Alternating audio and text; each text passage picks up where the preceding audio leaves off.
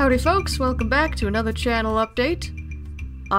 What is it? It's June! It's June, which means, and we have just completed Phase 1 of the Dawnbreakers saga. That is correct, we now have a name that actually works for the people, for the characters as a group, rather than, I was gonna call it the Boundless Saga, and then, Character Crusade is doing, a series of challenges, like character workshop challenge things, called the Unbound challenges. Character Crusade Unbound is a thing, so I didn't want to do Boundless because of that, basically. Speaking of Character Crusade Unbound, we'll talk about Dawnbreakers in a minute. Speaking of Character Crusade Unbound, the background footage for this update is of Solvondur. I'm not sure what he's doing because I haven't actually played the background footage yet. But it's going to be of, it is of Solvondur and his companion Eredor as they do whatever it is they're doing. Solvondur is my Season 2 character for the Character Crusade Unbound Challenge. Season 2, Ghosts of Yore. I'll leave the link to both the Character Crusade Unbound Season 2 page. I think it's just on the same Character Crusade Unbound page. I'll leave the link to that, and also to Solvondur's adventure journal, or character journal, or whatever, in the description. You don't have to read all of the stuff that he's been through if you don't want, but the first section, like the first big-ish section of Solvondur's journal is me just trying to work through what he, like, who he is as a character. So if you want to see my process, kind of, for coming up with characters, you can go check that out if you want to. If not, that's okay too. So let's talk about the Dawnbreakers now. So, yeah, they have a name now.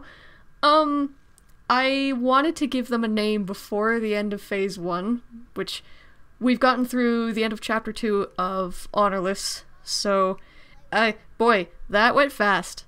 That went really fast for me, anyway. I mean, I've also had a whole bunch of other stuff going on, courtesy of life, but, yeah, that was fast.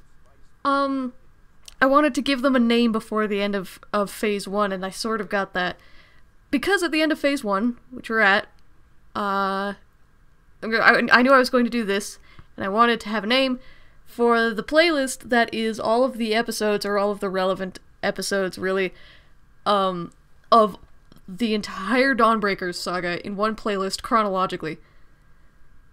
Which, took some time to do, but it's sort of, it's done.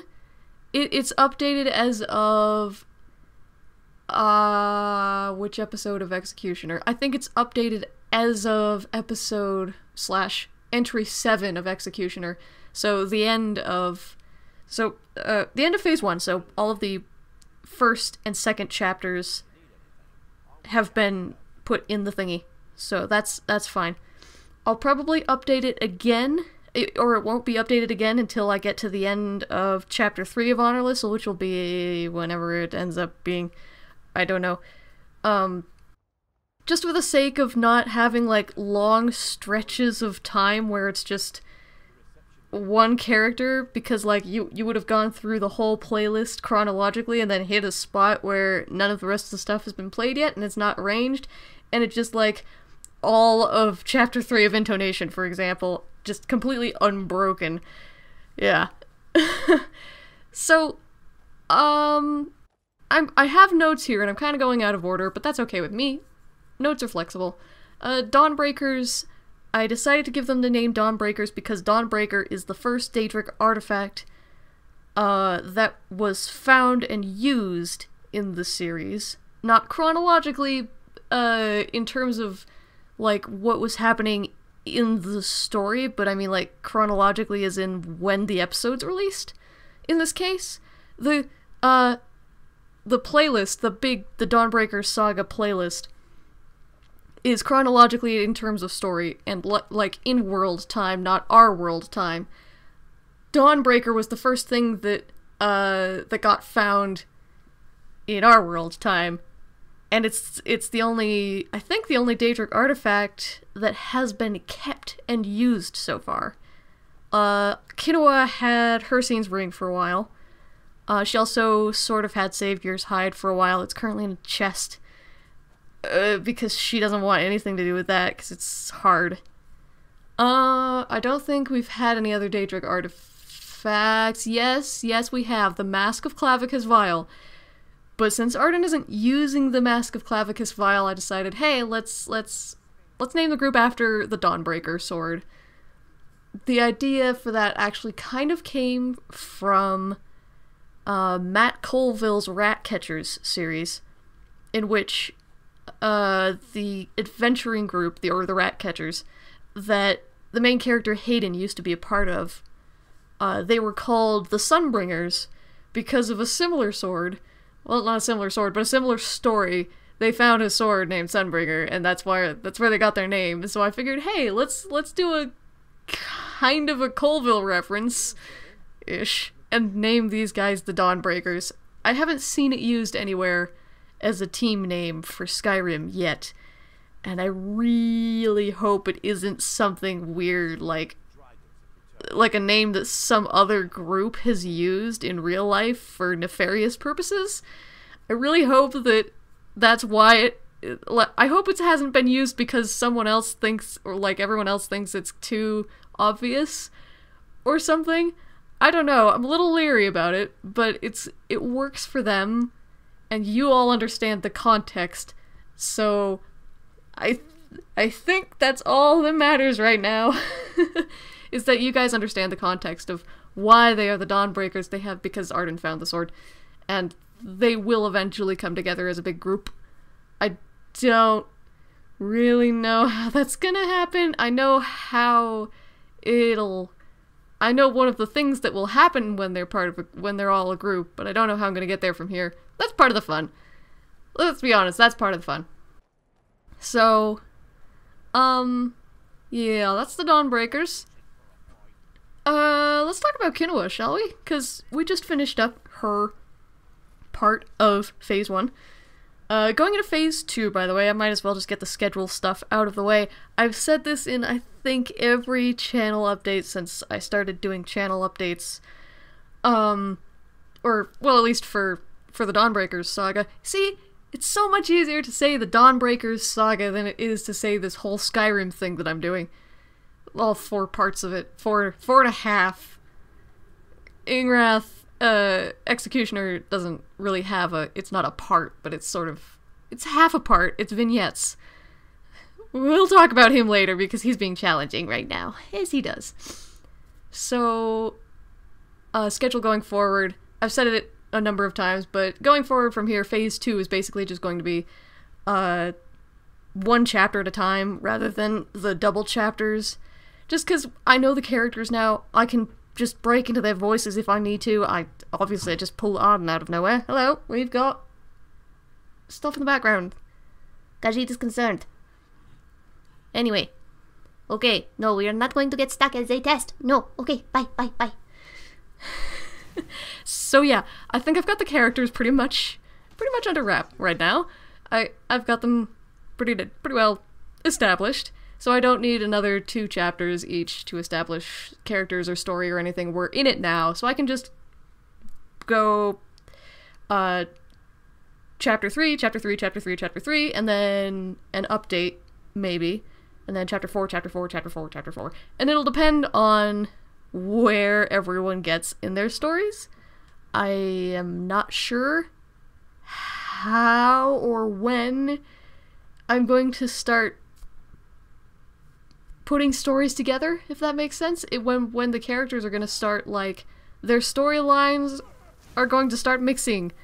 I don't know what I'm going to do at that point, because we've had these nice, concise, separate playlists and series for each of them, but when they start getting all twisted together, it's going to be like, for example, I don't know if this is actually going to happen, but like, for instance, if Yarnvita showed up in Honorless somewhere, or if Zaytest showed up in Intonation somewhere, Or if Ingrath shows up in pretty much anyone... Well, if Ingrath shows up in pretty much anyone's series, then that'll be in their series and not in Executioner. For just reasons. Because Executioner is the weird Patreon thing where they get to see what happens early, but I don't really want to do that if it's going to be interacting with another character. Well, another established character, I should probably say. So, one who has their own series going. There's a whole lot of caveats here, but yeah, you know what I mean when I say that, I think.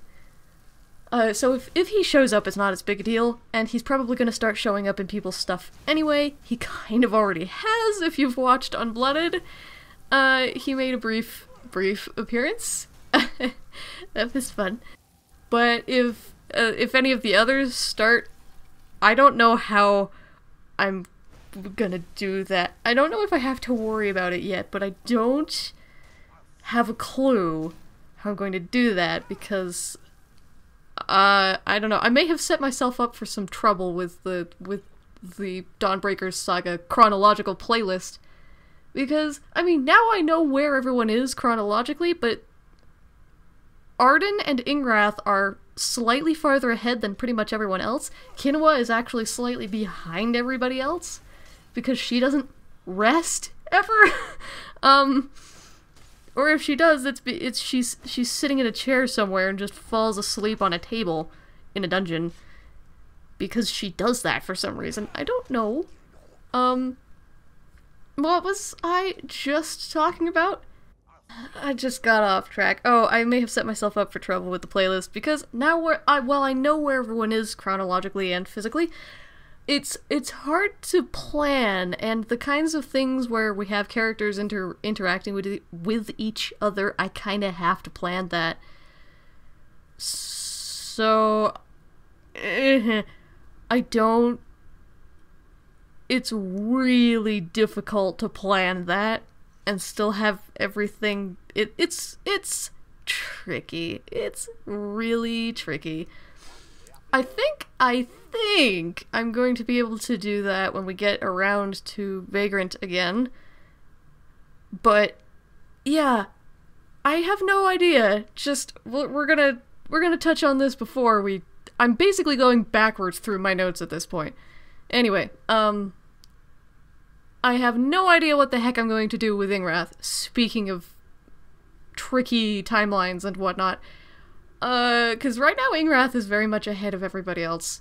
Like, a lot ahead. Aside from Arden, I know where he is right now because I've played through the first half of Chapter 3 for Intonation, so I know kind of where he is when. I don't know where Ingrath is. At the same time, ish. Like, I know Ingrath's next immediate action, and I know where he is, and I know what he wants to do there.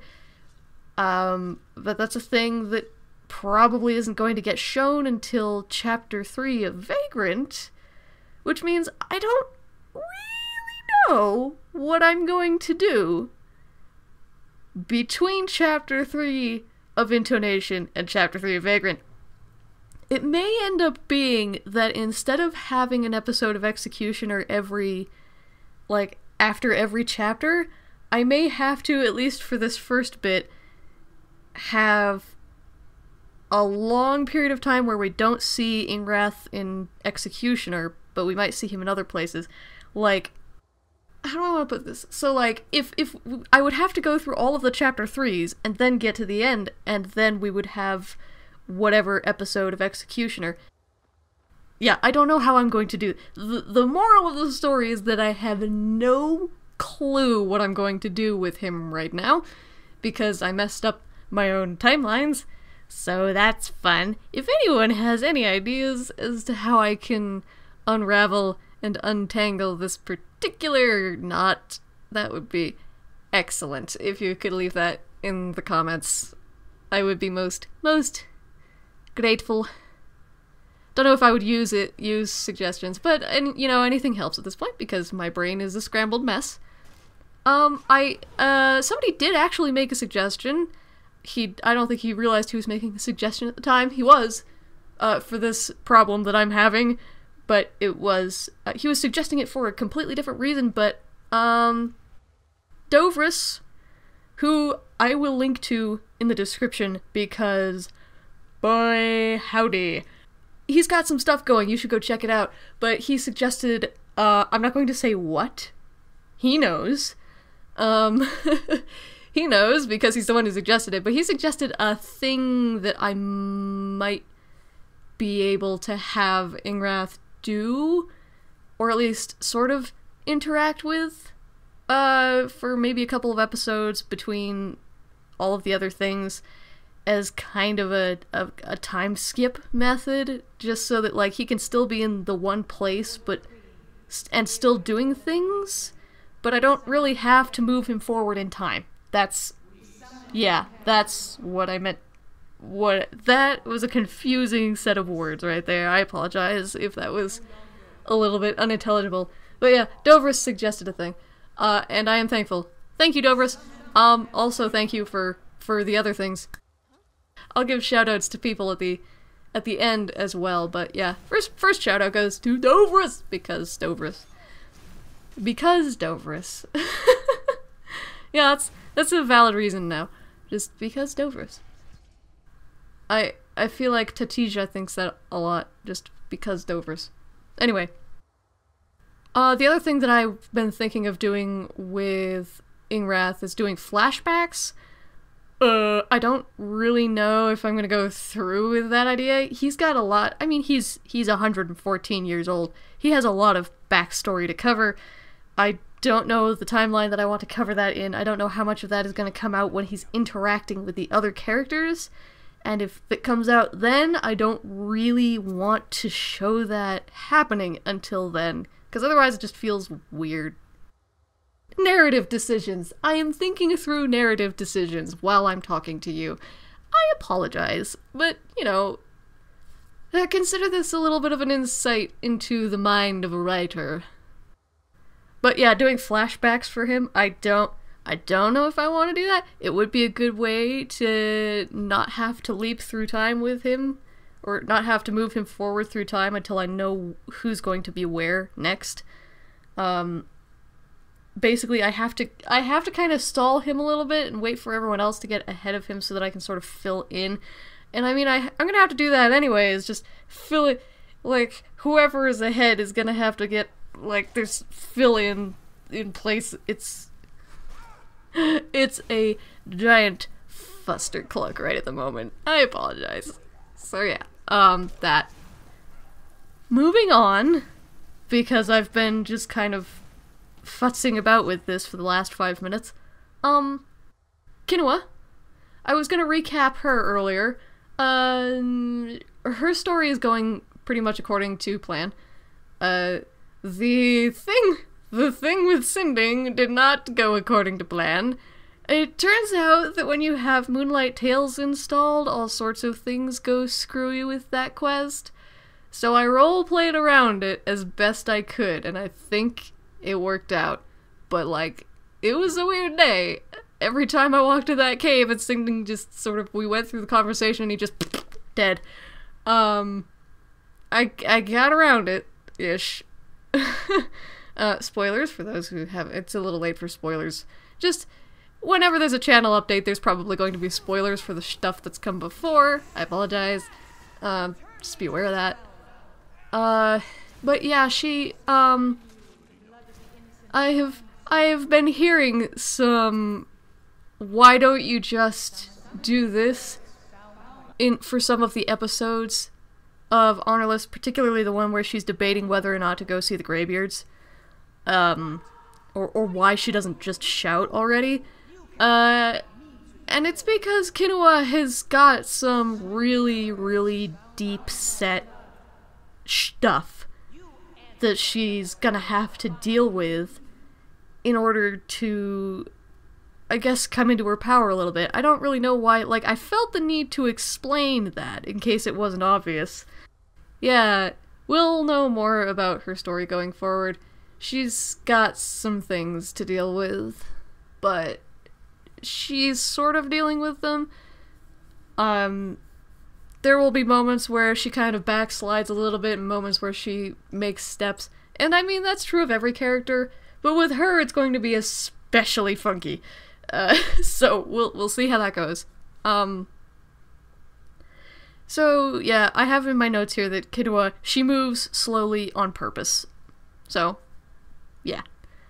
I will say, speaking of moving slowly on purpose, I for the Dawnbreakers Saga playlist, I have taken out a couple of the episodes where, not a whole lot happens, but for some reason I turned it into an episode anyway.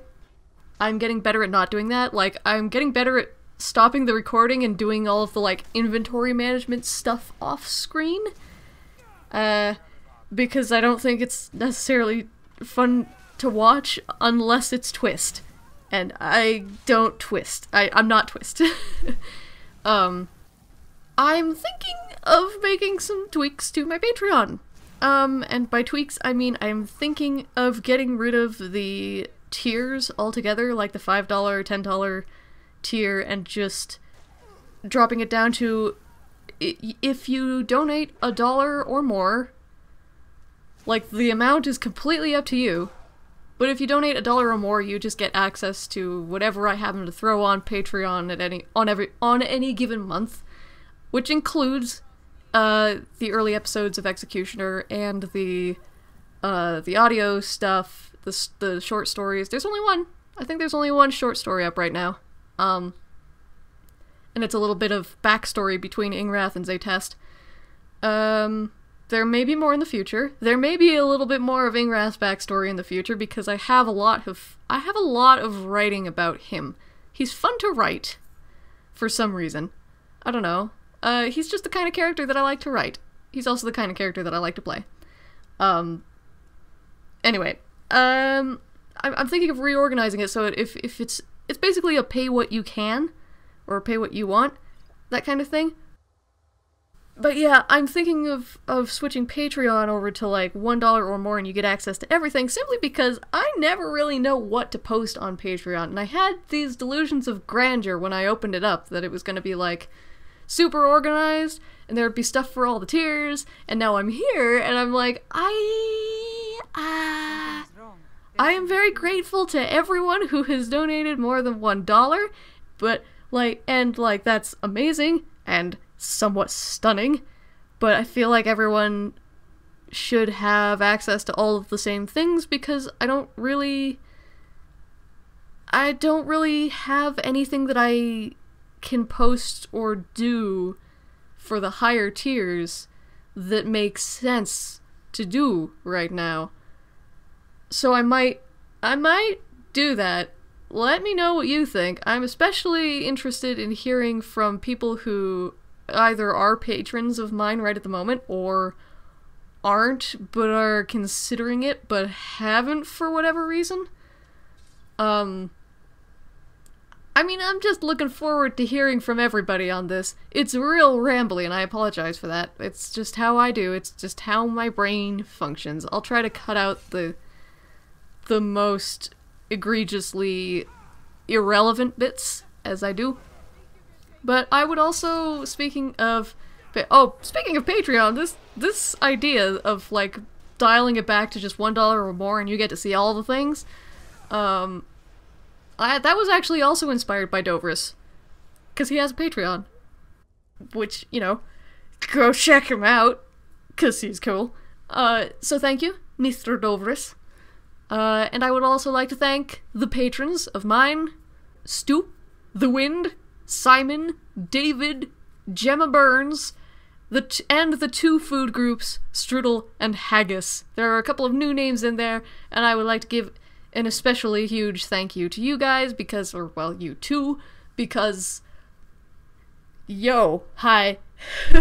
You made my month, and it's not even halfway through the month yet. I know I just spiked the mic. I apologize for that. I can see that in the waveform as we speak.